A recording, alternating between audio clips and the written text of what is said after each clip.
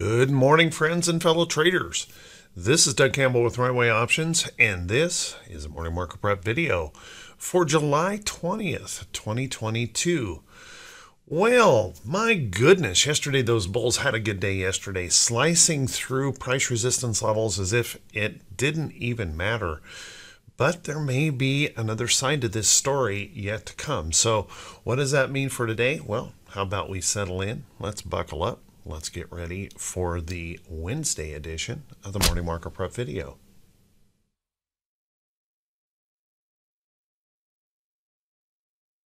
Good morning once again, everyone, and thank you so much for being here. I do truly appreciate it. Let's take a look at these charts and see if we can figure out how we might want to approach the market for today. First off, I've been mentioning over and over and over about the downtrend here in the chart, and take a look at that. We punched through that downtrend yesterday in a very, very strong move that was a complete reversal of the night before. Not really much of anything had changed, but we suddenly had the inspiration to reverse and push way higher. The Dow itself is up more than 1,700 points in just 1, 2, 3, 4 days.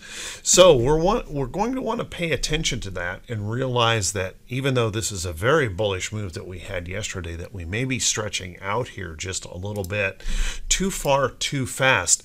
We still can't rule out that whole idea of the fear of missing out inspiring more buyers, but we should be watching for that potential that we could see a little bit of profit taking coming into play.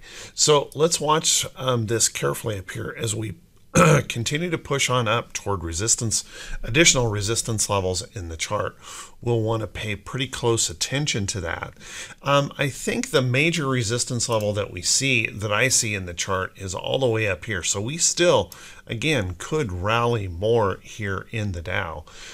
Keeping in mind that we've held that little bit of a higher low. We broke this resistance yesterday, broke that downtrend, and even on our technicals, ticked above the 50-day moving average. But remember, it's awesome to push above the 50-day. What's more important is, can we hold the 50-day as support? So watch that carefully. If we can pull back and hold in here or consolidate in here and hold, that's awesome. What we don't want to see is we don't want to see another one of those complete reversals like we had right here, where all of a sudden the bears come back in and push us back down below. So watch that carefully and closely. If we take a look at our SPY, very similar situation in the SPY. We spiked up here really strongly. Unfortunately, we just barely peeked out from underneath that downtrend resistance in the chart.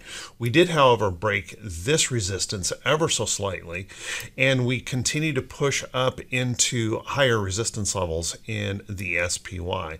Keeping in mind that we had this little tiny uptrend in place, we're kind of in a wedging pattern, and what's going to be important once again, after kind of peeking through that 50-day moving average at the close, will it be enough for us to hold that up here, or will we happen to see the bears defend this area up here and maybe push us back down? So watch that closely. A little bit of profit taking after such a big run up probably shouldn't be a major surprise, but at the same time, that crowd out there right now, that fear of missing out in the unbelievable expectations that earnings are just going to be fantastic, kind of surprises me. I'm not saying that they're not right. It's just a surprise to me considering the condition of the overall market. If we take a look at the QQQ had a nice move up as well. Well, doggone it. Unfortunately, if we take a look in here, we broke that downtrend. If we take a look across here, we broke that downtrend, and we continued this nice little rising uptrend. We broke through this resistance in the chart, so you're going to have to give this one up to the bulls pretty well because they have done a good job here, and there is tremendous speculation around big tech earnings right now. So be very, very careful here. I was looking at some bear call credit spreads yesterday. I didn't actually end up getting filled on that, but I was looking at the QQQ and chose not to go there because I think the speculation here in the NASDAQ is so high that, well, we saw it in Netflix last night. Netflix lost about 1 million subscribers. They were saying they might lose as many as 2 million subscribers. Their revenues came in below estimates, but that didn't matter. It was just a reason for the bulls to buy. And quarter over quarter on a yearly basis, big change in Netflix. But right now we don't care about that. We're just all about buying something and just really being defiant about the overall market condition. And that's okay. That can happen for a while. And can they break these resistance levels and hold support levels? That's yet to be seen. Now, let's take a look at our technicals here in our chart. We broke above that 50-day moving average. So once again, we need to catch that proof that we can hold this up here, hang on, hold on to this trend, and continue that fight to the upside. So watch that carefully and closely. There certainly is that possibility developing here in the market for those bulls. If we take a look at the Russell IWM, very same situation where we're still running those higher highs. We broke the resistance in the chart here. We pushed on through. And if we take a look at this downtrend, we're just barely pushing into that downtrend here in the IWM. So a little bit more maybe uncertainty here on the IWM. And if we look at our technicals, well, we still have a bullish case here that can be made, breaking through that 50-day moving average. So the question will be, if we rest or pull back, consolidate, can we hold above that 50-day moving average as earnings continue to roll out? And that's still maybe a little bit of a question here for the market. Now, as you can see here in the pre-market, we're actually seeing a little bit of a pullback on these right now. European markets were all green this morning. They have turned red with their inflation number coming in at 9.4%, a 40-year high over there in Europe. And they're continuing to deal with the worries that Russia will maintain their shutoff of energy over there. So some major concerns in European markets have reversed from green to red here this morning, and that has also played a little bit of part of moving the Dow down here just a little bit. We'll look at some other factors that may be also affecting that little bit of bearishness coming in here this morning.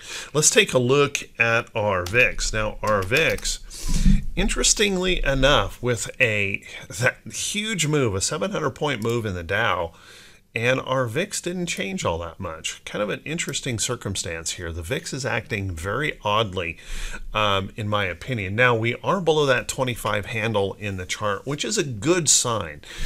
We get below that 25 handle, we start to relax a little bit on that fear. This downtrend maintains itself in place, but then the question we'll have to deal with here is, if those bears do come in, will we pop up at this level of support and then challenge that downtrend resistance again? So keep a close eye on that. If we take a look at our T2122, whoops, there we go, our T2122, you can see that we are pretty much pegged up here. We did this just one day ago, actually 2 days ago. We pegged up here at 100 on that big gap, and then by the end of the day pulled way back, as you guys remember. And we're right back up here again. So T2122 is suggesting kind of an overextension in the short term, and that possibility that we could get a little bit of a pullback. Now, that doesn't mean we have to fall. What that means is that we could consolidate. We could have a pullback to test those 50-day moving average. We could rest and still get that T2122 to relieve just a little bit. And remember, we have experienced this recently where we held above here for a period of time. So just like this, we can bounce around up here for a while. So this doesn't necessarily mean that we collapse all the way back down. It just means that we probably pushed things just a little bit too far, too fast, and we might need to take a breath. The bulls might need to take a little breather and get a drink of water before they can continue to push on through to the upside. So watch that closely. But it does also raise that question, even though we can bounce around up here, it doesn't mean that we have to. If we find reason for bearishness, it also tells us that we've opened a big opening to the downside with really not much opening to the upside here for today. So watch that carefully if those bears do decide to come in. I can't say that they're going to be aggressive, but we should watch for that potential. Let's take a look at our T2107. Now, T2107, although it had an improvement here, sorry, that went to a 2-day. Although we had an improvement here, it wasn't all that impressive. Noticing that we're pressing into resistance levels here in the chart in T2107. But the good news is those bulls have stiffened up a bit. We did not make those new lows. We did on an intraday basis, but then we pulled that right back up. And we still have to recognize this overall downtrend is still in place. So we've got a lot of work before we can really say, hey, we've turned the corner here on T2107, but we have improved 90% of the stocks, holding above their 200-day moving average.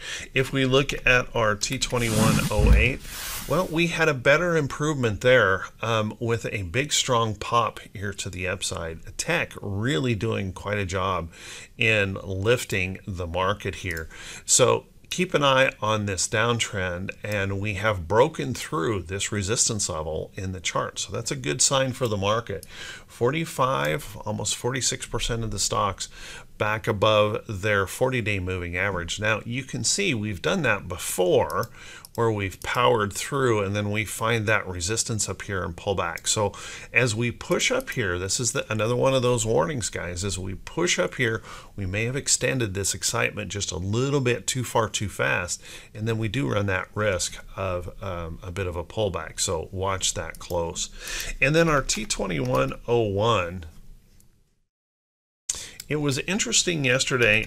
We didn't get a big volume to really push up above a 50-day moving average until right at the last few minutes of the day, where we saw the dark pool activity being consolidated to the market. So you can see T2101 is perking up here, but again, I don't think we're getting the best of that indicator, because if you'll notice right in here on the Dow, we're still relatively weak here on that volume. Even though we rallied really strongly, our volume still remains quite weak, and SPY, QQQ remains quite weak here in the chart. So we may still have a little bit of work to do here before that T2101 starts to show us some better signals. Let's take a look at our economic calendar for today. Now, our economic calendar has a couple things on here that we're going to want to pay attention to. First off, we had mortgage applications this morning. Mortgage applications dropped sharply. We're at a 22-year low on mortgage applications, falling by 6.3% here on a week-over-week basis, and you can see not looking so good. Purchase index down 7.3% here, as higher rates are seriously affecting demand of home buying. Now, we'll want to watch that number because that's going to be important. That could play heavily into this number here, existing home sales, this morning. Existing home sales are expected to come in, according to consensus, just ever so slightly lower than last month. Now, that'll be interesting if they happen to miss on that number. That could bring those bears out a little bit stronger if that were to occur. So watch that closely. And then we have our petroleum status number. This is going to be important because we've seen petroleum starting to push back higher, over $100 a barrel. So we'll want to watch that closely. If we continue to see supply is running short, then we could certainly see that help support those energy prices. If supplies come in strong, where we have plenty of supply, then that may bring those oil prices back down. So watch that close.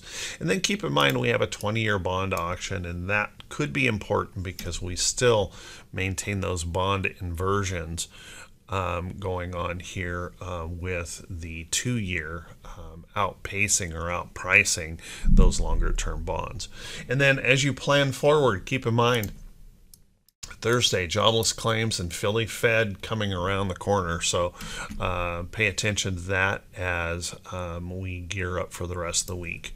Let's take a look at some stocks that could be setting up for today. But before we better look at the earnings. Earnings calendar today, we have about 30 companies that are going to be reporting. Some of the notables here this morning, we're going to hear from Abbott Labs. Looks like they're moving higher this morning. Biogen, this has been a sector that's just been remarkable. Biotech has just been really, really strong. Biogen looks like a little bit of a whipsaw here in the pre-market. We're going to hear from Kinder Morgan. Whoops, KMI. So keep an eye on that. And probably the big one this afternoon is going to be Tesla. We'll want to be paying attention to Tesla this afternoon after the bell. If you want to click catch that full list of reports, make sure you click that link just below the title of the video and you can catch all of those notable reports for this morning. Let's take a look at some of those stocks that could be setting up. And remember, guys, as we do this, if you could do me a quick favor, if this is the first time you've seen these videos, if you could please click that subscribe button and then also click that bell icon when it pops up, so you'll be notified every time I post a video. And if you find these videos to be useful or helpful, please do me a favor, click that thumbs up button, leave a brief comment. That helps the channel to continue to grow. Now, I apologize, guys, I didn't get a chance to answer those responses yesterday because I lost internet. We had an internet outage here. Doggone it, there's not much worse that can happen to a trader during the day as their internet goes down, but we had that situation here yesterday. So I do apologize, but I'll be back on the case of answering those questions and answering those responses to the video today. So thank you everyone who does take the time to do that. I truly, truly appreciate it. Let's take a look at some stock setting up. And remember, guys, these are not recommendations to buy or sell any security. You have to do your own due diligence. Make sure you're paying very, very close attention to the risk in these trades. And remember that the volatility of this market remains very, very challenging. So if you chase, if you over speculate, if you overtrade this market, it can be very detrimental to your account. So make sure you understand the risk of every single trade. Chart that I wanted to bring up here first thing this morning is Qualcomm. Qualcomm, really nice move here to the upside. Now, I wouldn't chase this in this upside move. What I'd want to see now is that we've stretched through this resistance area in the chart is maybe a little bit of a rest or a little bit of pullback consolidation. We may meet this trend out here someplace and then look for that next opportunity to take a shot here into Qualcomm. Really strong move, and we're starting to see some of these chip stocks really starting to perk up, and it's kind of surprising it's taken so long for them to perk up, but they are starting to come around. Take a look at NXP. Whoops. NXPI. NXPI is another one of those semiconductor charts that are moving up here pretty nicely. We still have a lot of resistance in this chart to worry about, but if you'll notice in here, we've ticked above that 50-day moving average. So what we want to see is we want to see this now kind of rest or consolidate this move. I expect we could get a bit of a pullback first, and then we come back up and hold. Just kind of following along a trend there, but I would watch that closely. Again, some of these semiconductor stocks are really starting to come around here just a bit, and might be worth keeping an eye on them. NVIDIA, you probably heard the whole story of NVIDIA. Nancy Pelosi's husband buying a great big position in this ahead of some potential legislation on NVIDIA, but watch that closely. Here's another one of those semiconductors that have moved up, cracking through that 50, maybe looking for a little bit of a hold in here and that next opportunity to the upside. So keep an eye on some of those. On the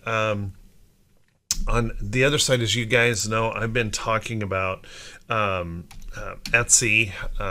I got a man, I can't type this morning. Etsy is a beautiful little pattern here. Notice we're following this upside trend.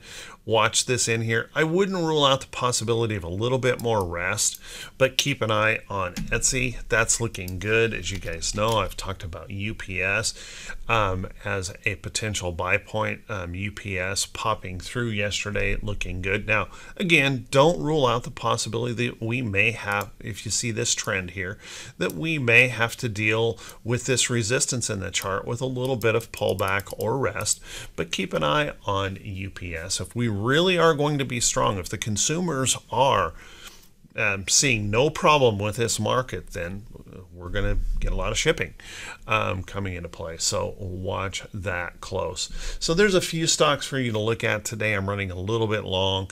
I want to wish you guys a fantastic day. I truly, truly appreciate your kind support to this channel. It does take a lot of time to put these videos together and get them out there, but your support of this channel, your support and the kind words that you leave on these videos makes it all worthwhile getting up early in the morning to get them done. So thank you so much, everyone. I want to wish you all the very best today, and I will see you right back here bright and early Thursday morning. Take care, everyone.